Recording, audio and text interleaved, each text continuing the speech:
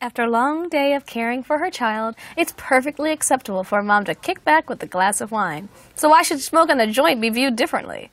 A British media outlet recently profiled a group of Beverly Hills moms who proudly consume marijuana, even claiming that it boosts their parenting skills. Joining me to discuss the future of pot and parenting, we have in our Google Plus Hangout, Diane Fornbacher. She's the publisher of Ladybud.com and the board member of the Normal Women's Alliance in Collingswood, New Jersey.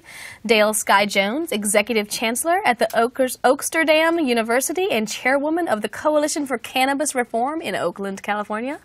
Diane Goldstein, a retired lieutenant and currently a speaker for law enforcement against prohibition in Santa Ana, California. And Cheryl Shuman, a marijuana-smoking mom in Beverly Hills. Hi, y'all. Hey there. Well, I have to say, Cheryl, they didn't know you were joining, but we have the sharpest tongue. Pot is big biz in Beverly Hills, and I'll be there next week, just saying. So, Cheryl, you might have some visitors, but what do you have to say about the marijuana moms who say smoking weed makes them better parents? You actually are part of this, right? Well, these young women came to our home. This is my daughter, Amy. She's also my business partner. And we actually just finished up a cannabis tasting here with the Today Show. So forgive the lights. It was great. But yes, these were young ladies that had attended our cannabis tasting and a filming that we did for a British network. And yes, that's one of the things that we had come up with is that for me personally, I feel that cannabis makes me a better mom with my daughter because quite frankly, as a daughter, I can agree. I absolutely agree with it. Makes her a better mom. You know, it's for me, I have chronic pain issues and I was going through cancer treatment. So for me, it just provided me with a superior quality of life so that I can enjoy my children. And, you know, it's nice to still be here after, you know, being told that I wouldn't. And, you know, for me, it's been a true blessing. And I know that works for a lot of women. And I think it does give people a better quality of life because there are so many people that are addicted to opiates and different prescription pills. There are so many people addicted to alcohol, and cannabis is safer than alcohol. And so, yes, I'm in a different situation because my children are grown. So I can't speak on behalf of all moms, but I can speak on behalf of Moms for Marijuana, headed up by Sarah Frank, and say that there are a lot of amazing women who are moms that find that cannabis works well for them for whatever their medical needs are. Well, we have a comment here from 113. I'll crack open a beer for this segment. This sounds funny, but Diane F., this is not a laughing matter. I mean, we're dealing with a large contingency of individuals dealing with stereotypes and reasons that they can't acknowledge this aspect of their life that's extremely important because being a mom comes with its own set of stigmas and stereotypes. Diane F., can you hear me? Yes, I can. Thank you. Great. Did you just hear my question? I was just passed through. Would you mind repeating? Of course, yeah. So what we're dealing with is, you know, people think this is a funny conversation. It's something that is novel. Ooh, mom's getting high. Of course they are. But it's a more complicated issue because you're dealing with the stereotypes of weed and marijuana in general, but also the stereotypes of being a mother on top of that. And sometimes the two don't collide very well in the media. Well, I think mothers are unfairly judged, and to be frank with you, the drug war is far from over. We do have 2 legal states that are still laying down the tracks of the law and how we're going to move forward in the future, but I would really like to see more coverage about women who are still having to give birth in shackles because, believe it or not, it's still legal in our country to do that. I want children to not worry about having SWAT kick down their doors and having a gun to their head simply because their parents may or may not choose to consume cannabis, because this also happens a lot in mistaken home raids with the intention of busting people for cannabis. And if they ever even find cannabis, in many cases it's simple possession, not a lot of cannabis that they intend to sell. So for me, as a mother, it's difficult in a state like New Jersey to say that I consume cannabis, although I may think that it's very awesome for very many different reasons. I can't say that I consume cannabis currently because the authorities will come and take my children. Well, and you entirely understand that from a very personal point of view. It's interesting because when you're talking about the drug war, we have our wonderful community member Nikon here who's so excited about this segment. This wonderful story over on the main right now, I thought it was honestly going to be about the marijuana moms, but it was actually about how marijuana accounts for the vast majority of drug seizures on the Mexican border. But then we got this comment, which again is starting about talking about the stereotypes. John Shaw, well, as long as you're white, it's all right, alluding to the fact that you don't have to deal with these issues if you're like a middle-class suburban mom, but you did. You had CPS knocking on your door. Yes, and oddly enough, and quite ironically, considering all of my cannabis activism, they came to my house because my son mentioned that hemp would solve all of the Earth Day problems they were presenting at school. And when they asked him, what is hemp, because we keep our society and our teachers at large uneducated about the vast industrious qualities of the hemp plant itself, he said, because I don't lie to him, that hemp is like marijuana, but you can't get high from it. So they didn't even listen to what he was trying to say about hemp and how it might help the world. They only heard marijuana and generally assumed that I was neglecting my children, and that is why they came to my house. Ladies, I'd love to touch on. Yes, we would love that. Yes, please, Diane Goldstein. You know, I'm here literally speaking from the public safety aspect side of it as a speaker for law enforcement against prohibition. What I find is that what happens is, you know, in California, mothers are a little bit more fortunate, but it's still a presumption that if you smoke marijuana, even responsibly, you can lose your children. And until that gets changed, you're going to see mothers and a lot of other people get stigmatized. Now, the drug war is an abject failure. We spend more money on marijuana enforcement than we should. It diverts critical resources from job creation and from education and from health care and from things that really would make our community better. So what we have to start focusing on is the way that we're going to win this is by engaging our politicians through activism and letting them know it's okay to speak the truth, because behind closed doors, they all say marijuana should be legal, but they're afraid that it's going to lose them votes. It's a public safety issue. You know, from a criminal aspect, is the more dollars we invest in marijuana enforcement, the less dollars we have to go towards real crime. Last year, there was, or actually a couple weeks ago, there was a report by CNN that shows over 400,000 untested rape kits in our country. That's clearly a war not just on women, because there's men that are victims of sexual assault too. And the reason for it that nobody's discussing is every time there's an in-custody drug offender or a ticket written for a marijuana citation, it takes priority over violent and serious crime. Well, and Diane G., I think that's an interesting aspect of it. And already on top of the priority on marijuana as a crime, do you think that marijuana utilizing parents get a double dose? Do you think they're even more targeted than the general population that uses marijuana? Absolutely, because one of the things that's not talked about is one of the things that happened in federal law a few years back. When children get taken away from their parents, whether folks understand this or not, is county Children Protective Services gets a bounty, so to speak, every time they adopt a child out.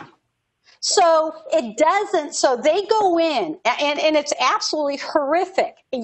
With alcohol, we don't take children away from their parents if you're responsibly having a glass of wine or if you're responsibly using prescription drugs because you have to. We only take them away when they commit a behavior that clearly endangers their children. But drug, marijuana offenses, they just take them away simply because they're using marijuana, and that's a waste of resources. Dale, jump in here, because a lot of people are probably thinking they need to be taking it away because it's horrible and it's awful. But I think this comment here alludes to a point that you might be able to make. Kyle Goldfinch, is there still a misunderstanding of the pot benefits? Many people are really terrified that it might be doing something terrible to the children. Well, I think that that's really where a lot of these draconian laws come from, and why we are willing to put pregnant moms in prison in Texas or Oklahoma for 12 years, mandatory federal time, just, frankly, for consuming cannabis. The reality of the situation is, and this is the unfortunate part, is no one really understands in the mainstream what cannabis does. And prohibition has prevented the research and discussion of such things. We don't even discuss the endocannabinoid system in our medical schools, and yet this is the mother of all systems. The endocannabinoid system actually regulates all of your other systems. And so the quote unquote chemicals that are found in cannabis are actually identical to the chemicals that are found in breast milk. So you're not actually adding something like an opiate or alcohol that's affecting the child in the same way. And there are actually studies to prove this. Now, we've proven that alcohol is dangerous for infants, but the study, the best study that I've seen actually came out of Jamaica by Melanie Dreher. She did a 5-year study on moms that consume cannabis and compared them to moms that did not consume cannabis, both in vitro and in vivo. And they went back and studied those kids at multiple times up till 5 years old in 12 out of the 14 factors, with everything else, socioeconomic conditions, whether or not the dad was in the house combined. You're basically looking at 12 out of the 14 factors. The children of the root daughters, or the women that did consume cannabis, actually scored higher than the children that did not. And so right now, the information against cannabis, saying marijuana is dangerous and bad, is spurless at best. There's actually very little evidence. And once you take out the socioeconomic factors, like did the mom seek prenatal care, take prenatal vitamins, did she drink or take other drugs, you realize that there's actually zero evidence that marijuana harms the fetus. What there is evidence of harm for, however, is malnutrition. And I'm not suggesting that pregnant women go smoke pot, but if a pregnant woman can't keep food down, can't keep water down, we do know that malnutrition causes damage to unborn children. So it's a matter of harm reduction. And I'll tell you what, marijuana has less side effects than any of the prescription drugs that they try to hand you as you're pregnant that have almost no testing, as opposed to the 5,000 years of midwifery. It's really interesting. I mean, I'm coming from this with absolutely no perspective on anything, but I do remember being terrified of, in my mommy boards, the ladies would say, I just was prescribed this morning sickness drug, but it has all these side effects. I'm terrified. It's a class C or whatever. And it is interesting that in light of the future legalization in America of weed, that we wouldn't think about looking at some of the positives. Cheryl, I have to ask you, because you've got your daughter right here, you've got a television camera in the background. She was talking about the benefits of nursing and the benefits of things. Did you nurse your daughter that's right here next to you? Do you want to know what's interesting is actually I had really bad morning sickness when I was pregnant with this little one. And I can't remember what the drug was that they gave me for morning sickness, but I did. I'm going to embarrass you. No. Poor little Amy has a deformed, there's a little deformity, and I think that was because of the pharmaceuticals.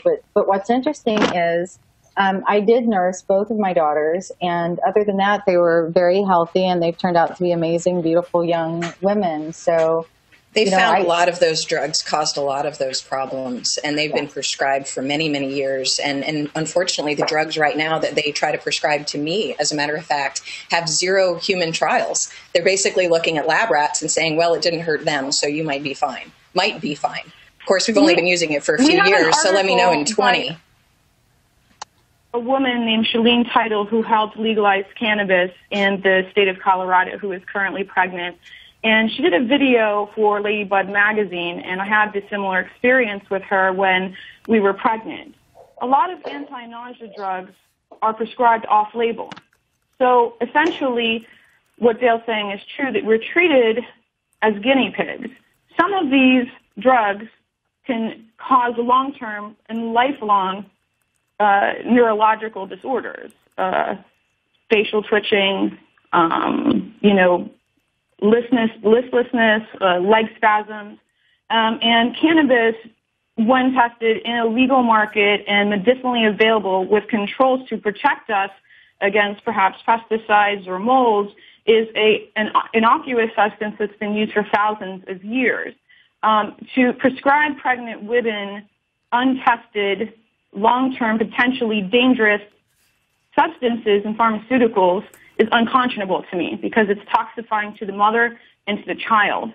And I, for one, take great offense to the medical community refusing to do more research and stand up for cannabis because they take an oath to do no harm, to help people be more productive citizens, to work within their own conscience and not hold cannabis as a political prisoner.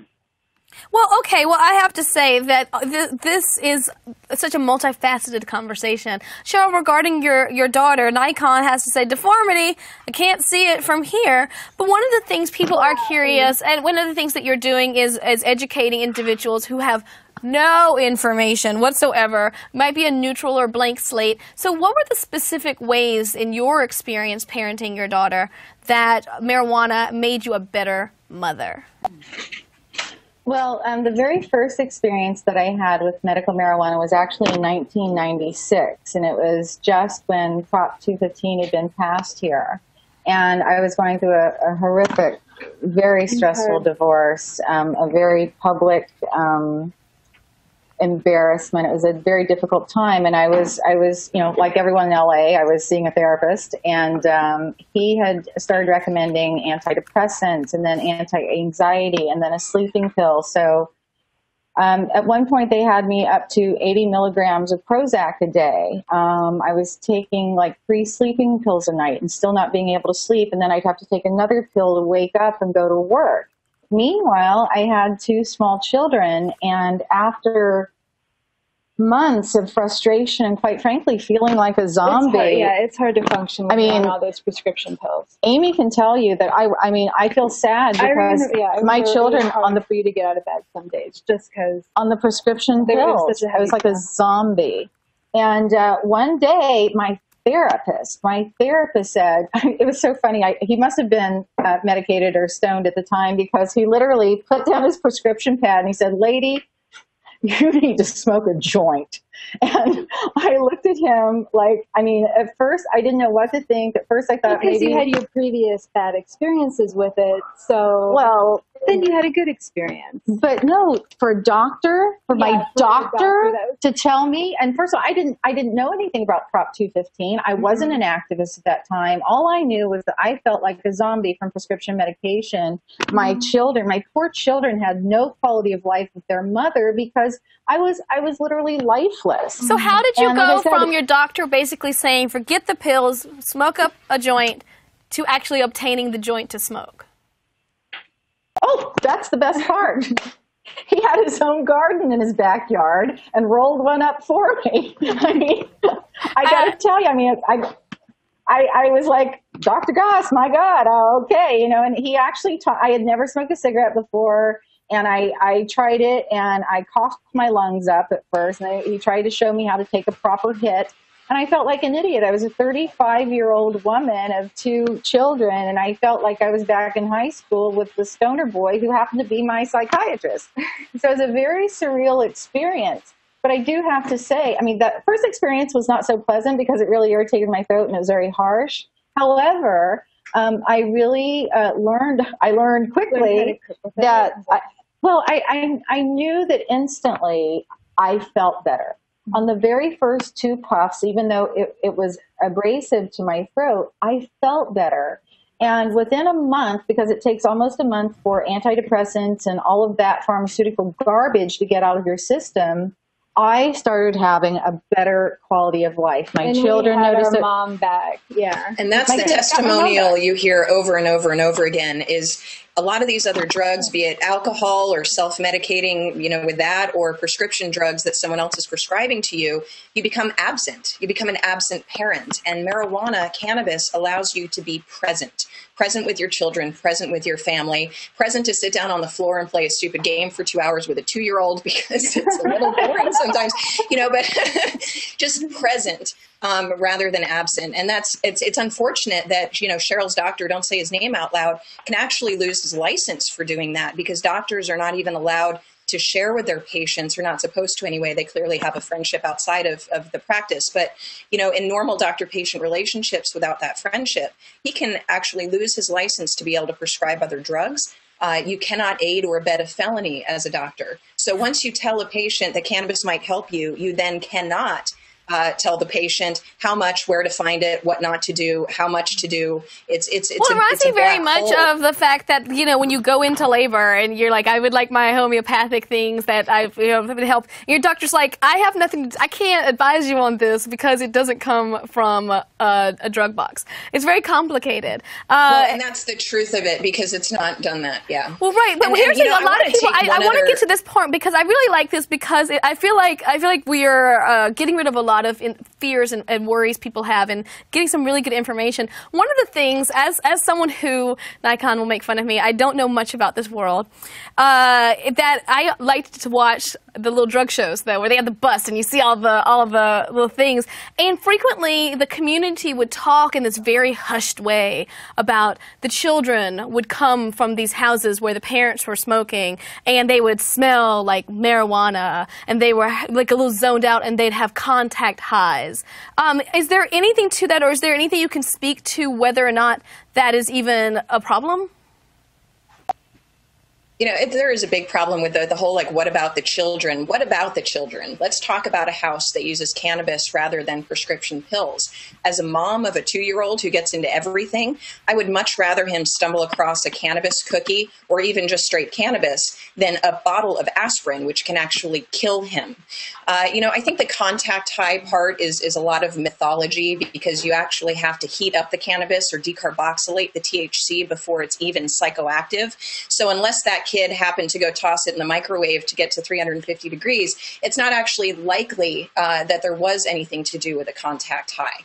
And over and over and over again, we've gone back and looked at these families and shown that unless there's something else going on, and I mean something else like methamphetamines or alcohol, then those children are actually in excellent environments, and we are going in and seriously screwing that up.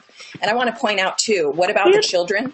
What about the children that are suffering from grand mal seizures daily? That, as a mom, whether or not I choose to consume cannabis, I want to be able to have that choice for my loved ones if they need it. And I'm watching small children die from seizures when they had access to cannabidiol or cannabis, one of the constituents in cannabis. The seizures stopped, and then as soon as the law changed in their state, they couldn't get access anymore, and the child died.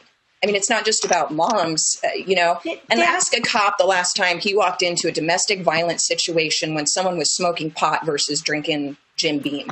Hey, Dale, I'll answer that one. I also want to... Wait, I want to hear... I would love to... I want everybody to talk. I love you all. This is so exciting. But I would like our ex-law official and also marijuana mommy to jump in. I'm not a marijuana mom. See, I'm here...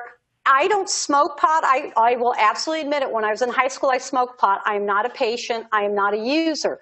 I am here simply as an advocate for ending our destructive policies. And Dale raises a point. If you really get to the nutshell, bottom line, you know, this is my anecdotal history in law enforcement, but I have spoken to hundreds of other police officers. In my almost 22 years of law enforcement, I never once walked into a house where someone was under the influence of marijuana, who raped and pillaged the neighborhood, beat their wife and children, or molested them. I would much rather, as a public safety concern, deal with someone who's under the influence of marijuana than alcohol. I was in an officer-involved shooting, and the guy who tried to kill me was drunk. I've been involved in car crashes because of drunks and you know, people who abuse other illicit substances. So we have to separate out quite clearly. It is an incremental step. Marijuana needs to be legalized. You know, we talk about what about the children. Here's the message that we send our children. We're going to legalize marijuana because just like other adult behavior, there are things that adults can do that children shouldn't do.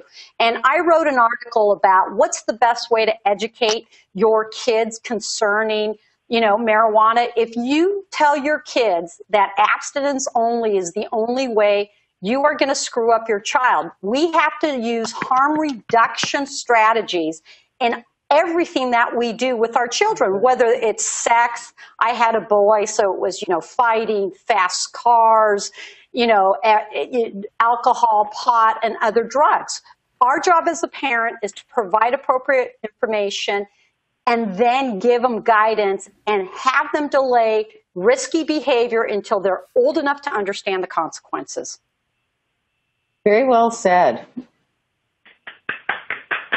Dale, I'm sorry, not Dale. Well, I just have to it's say, time to just start being honest Well, with our kids too. I give you When you all say credit. that- Y'all are being so honest, and it's really interesting because it is an interesting perspective. It's a very unique way to get knowledge out about, because as you know, if there's anything America will jump on, it's something that a mama does.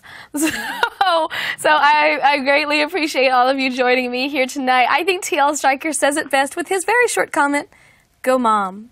And with that, this mom's going home, but not without thanking all of you for watching us and staying in the comments and checking out what's coming up next, because that's what matters. And we appreciate it. We appreciate you. See you next week, because the conversation will continue here at HuffPost.